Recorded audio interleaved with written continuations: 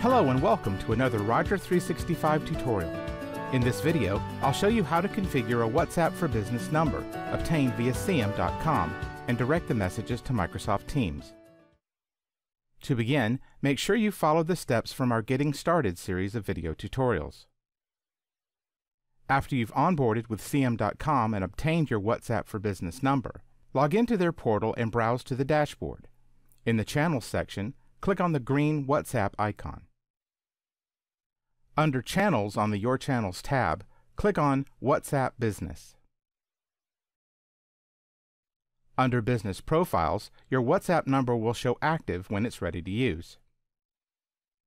Click on the profile and scroll down to the Incoming Messages section.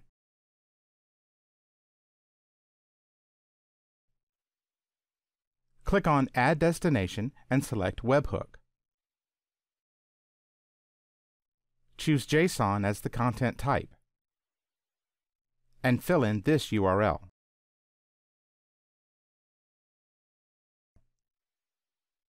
Click Save. Scroll down to the bottom of the screen, then select and copy your unique API key. This completes the cm.com configuration. Now we'll finish the setup using the Roger365.io admin portal. In the left navigation bar, select Touchpoints, WhatsApp for Business, and click on Add WhatsApp Touchpoint.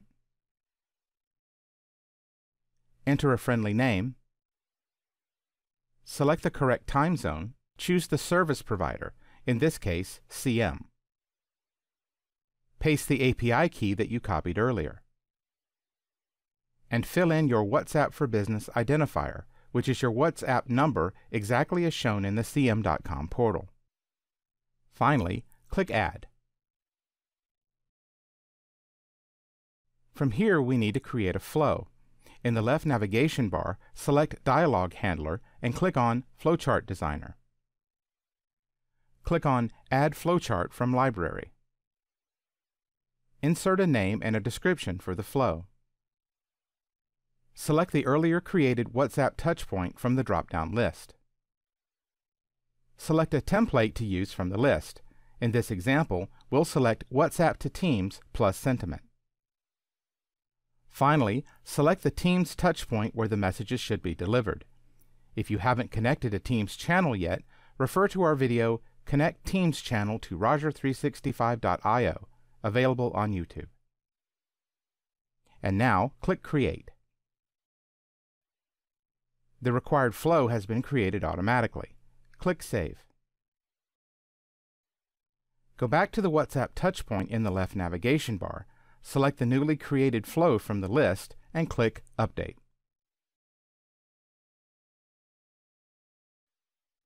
Now we're ready, let's do a test. When I send a WhatsApp message from my mobile phone, it immediately appears as a conversation in Microsoft Teams.